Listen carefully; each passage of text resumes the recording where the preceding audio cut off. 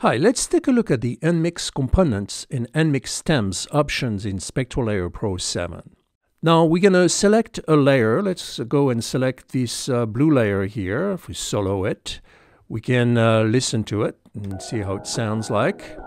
This is what we have on this blue layer, soloed here. Now if I go under Layer, I can UnMIx component. And the UnMIx component options let you unmix a layer, selected layer in this case, into its tonal, transient, and noise component. Now you have two preferences here available. If unmixed transient is unchecked, potential matches will be transferred to noise. Now if reconstruct hidden noise is checked, noise hidden under tonals and transients will be reconstruct. So in this case, I'm gonna go ahead and check them both and then click OK. And as you can see, it's going to unmix the components, depending on your machine. It will take a little while. Okay, so now you can see it process 3 layers. If I solo the layer, I just unmix components.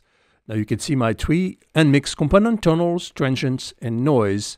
They're inside the folder now. They created a folder and give each layer a different color. Now if we just play this here, we still have what we had earlier, but let's just go ahead and solo the tonal element, solo the transient, and that's our noise here. Might be a little bit more obvious if we play this section here.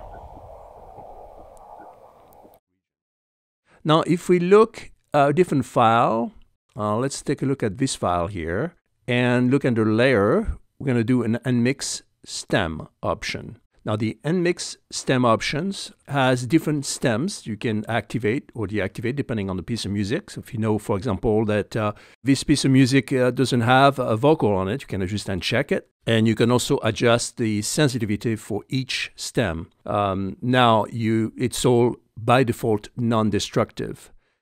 So now we can go under Layer, UnMIx stems. And I'm going to leave everything checked. I'm going to click OK. And as you can see here now, I have vocals, so I can just solo that and play it. Everybody make some noise. I've got the piano. I'm not sure I've got much piano in here in this piece. A little bit here. I've got my drums, which probably all over here.